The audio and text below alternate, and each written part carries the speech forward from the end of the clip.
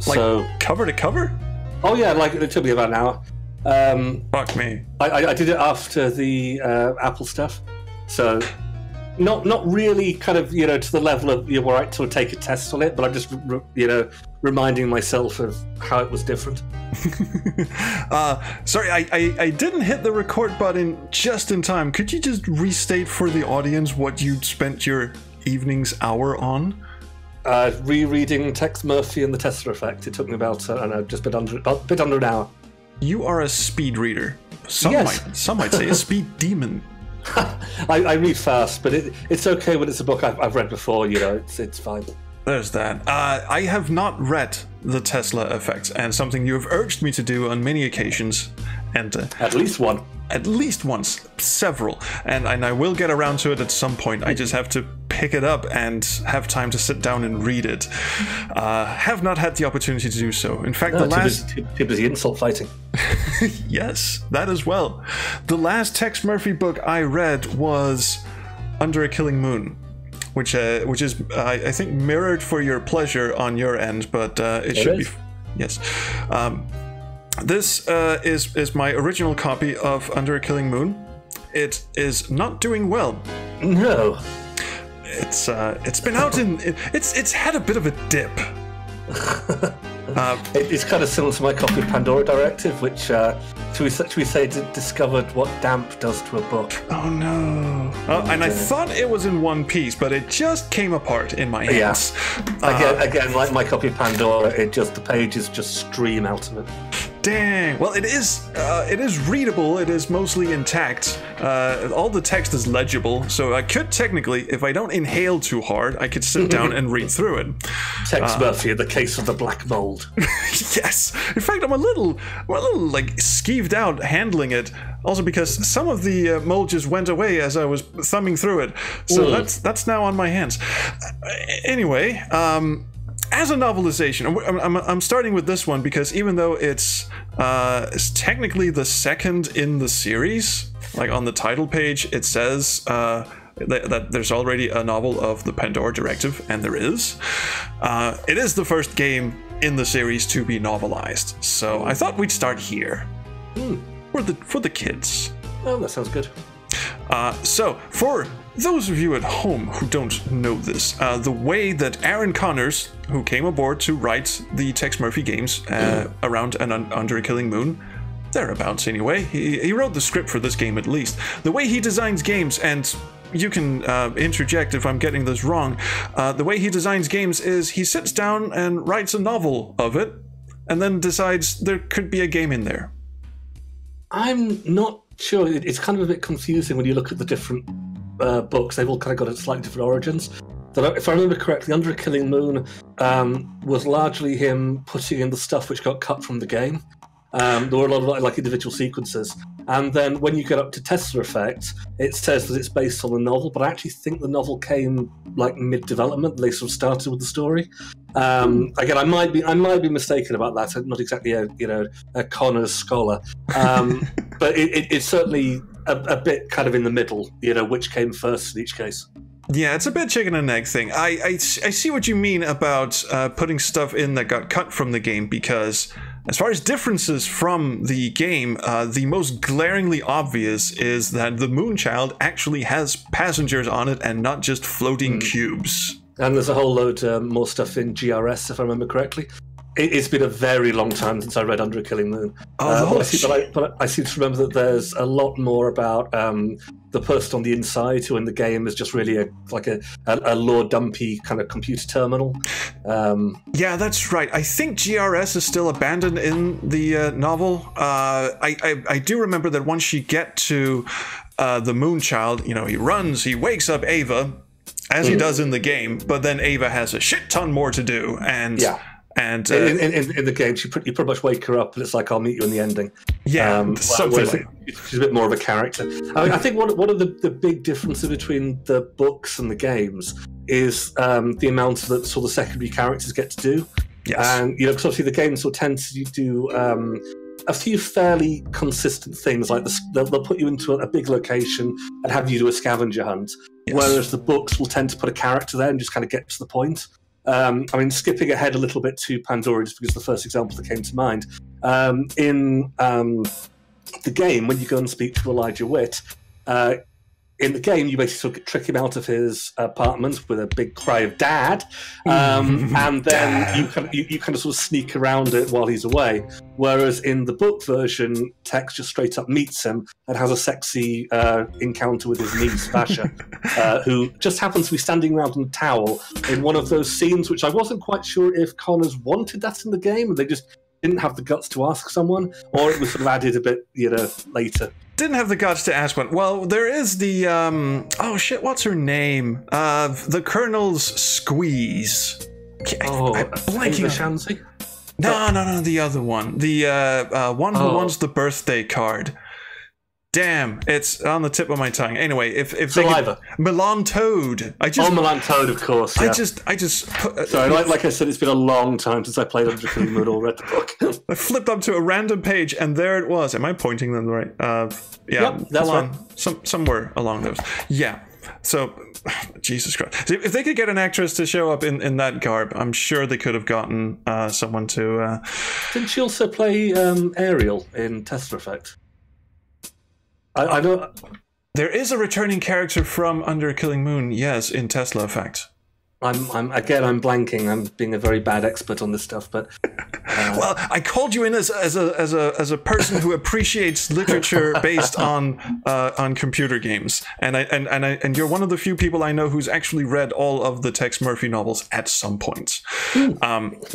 Rounding out Under Killing Moon, so let's get on to the Pandora Directive in a second. Rounding out Under Killing Moon, the thing that stood out to me the most, and you're talking about.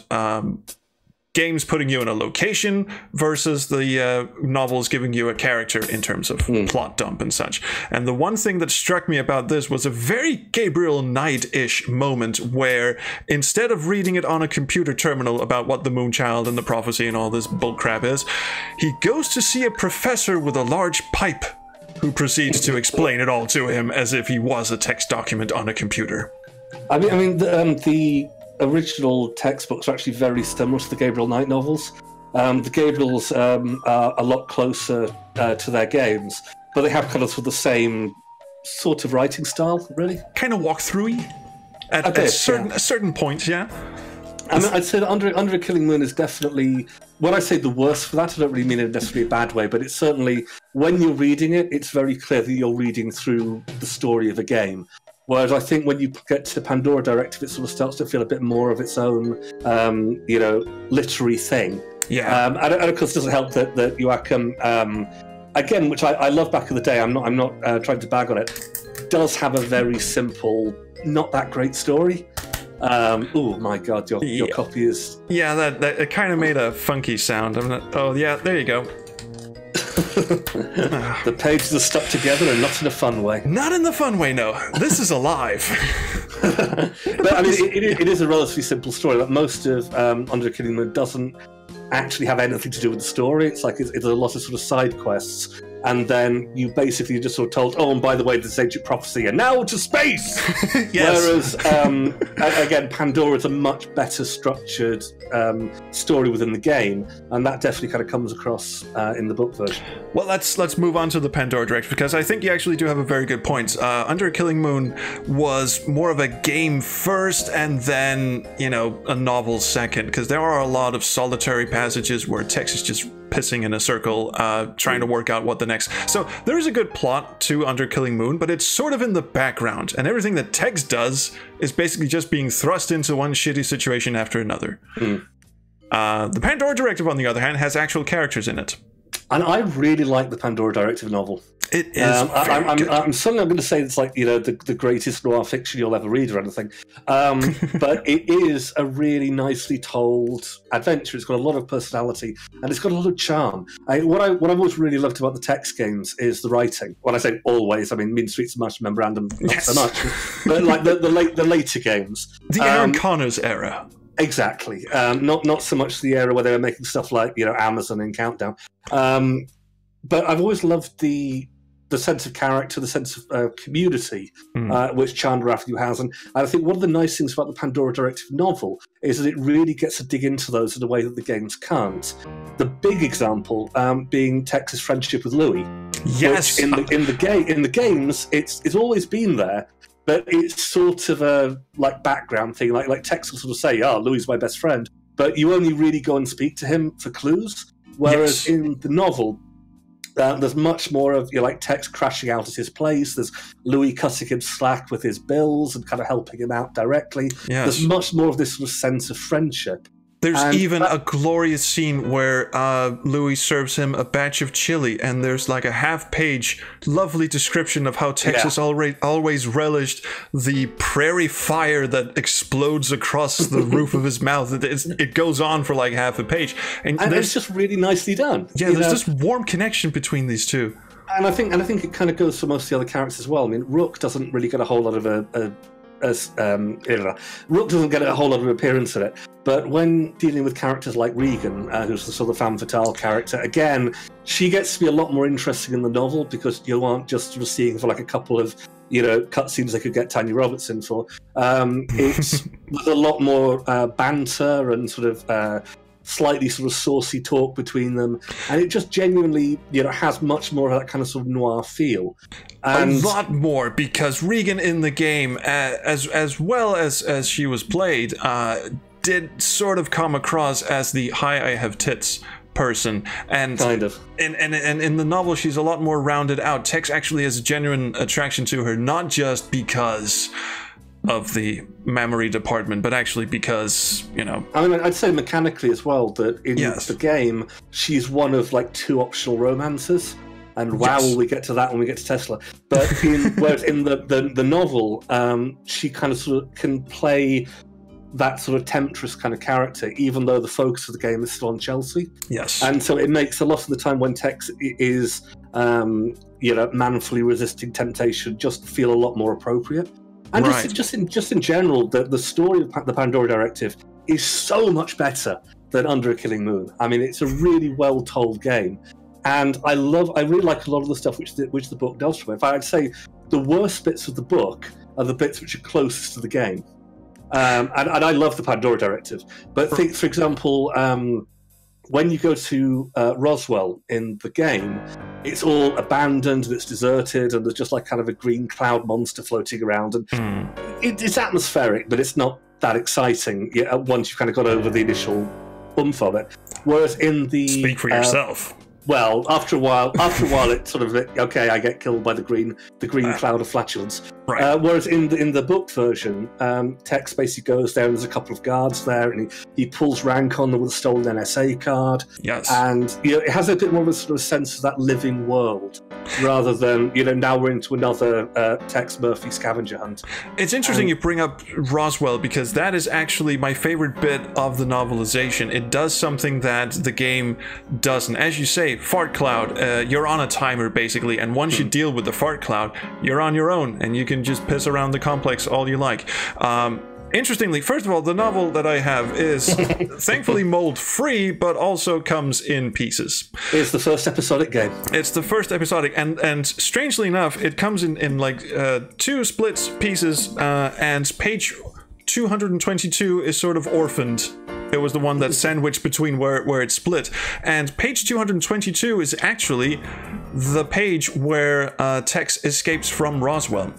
And what happens in the novel, as opposed to the game, spoilers, is that as opposed to dealing with the fart cloud first and then getting to the spaceship, getting the power cell, and getting the hell out of there, what happens is he pisses around for an hour, gets to the spaceship, and suddenly all the mummified corpses lurch, come alive, and spew this fart cloud out of their mouths.